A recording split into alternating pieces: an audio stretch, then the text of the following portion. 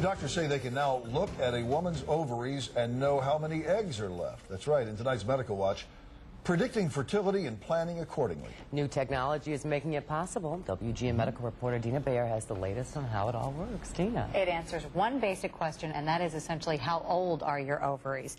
From the time a female is born, she has a specific number of eggs. That number diminishes over time at different times for different women. Now, no matter what a woman's biological age, doctors can pinpoint her reproductive age and predict when she's likely to go through menopause. Tears are a common sight for women in fertility clinics. Emotions run high as hormone-stimulating medications course in high levels through the body. For the Cannons, the tears represent the fear of the unknown. Oh, it's terrible. It puts a burden on your relationship just to not know. Heather and Hunter Cannon didn't know why they couldn't conceive after trying for 2.5 years. We just needed the information so we could hopefully find out if there was something wrong, or what we needed to do, how aggressive we needed to proceed. Did they need artificial insemination, in vitro fertilization, or adoption to turn their dream of having a child into a reality? Dr. Randy Morris told them the ovarian function test would yield the answer. It appears that my ovaries are a little bit smaller than they should be for a 35-year-old. Smaller ovaries mean fewer eggs for possible conception. This process is going to, of egg depletion is going to continue throughout her life. Now, it's not going to continue at the same rate in all women. A typical 20-year-old has about 160,000 eggs. That number goes down about 5,000 per year. So at 25, a woman has 135,000 eggs, 110,000 by 30. By age 35, women have 85,000 eggs.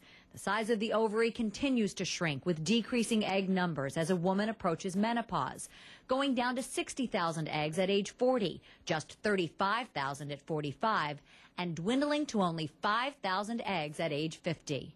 By looking at the ovarian volumes of women of various ages and sticking those volumes into various formulas, a recent study determined that you can actually predict when a woman should go through menopause. So how do doctors know how many eggs are left? By measuring the volume of the ovary, comparing that size to a large group of women, you can determine, is this ovary smaller, the same, or larger than it would be for somebody of that particular age. Ovarian age predicts fertility potential. 3 tests, one with 3 measurements, reveal the answer. A length, a height, and a width. And then using a formula, we're going to compute the volume of the ovary. The calculations are performed using an ultrasound image. Looking at that same picture, doctors then count follicles, the stalk-shaped structures that hold eggs. Typically at the beginning of a cycle, you should be able to see 5, 10 of those in each ovary. We're going to look at that and we're going to count the number in each ovary and see if she in fact has a reduced number. And finally, a blood test reveals follicle-stimulating hormone, or FSH, levels.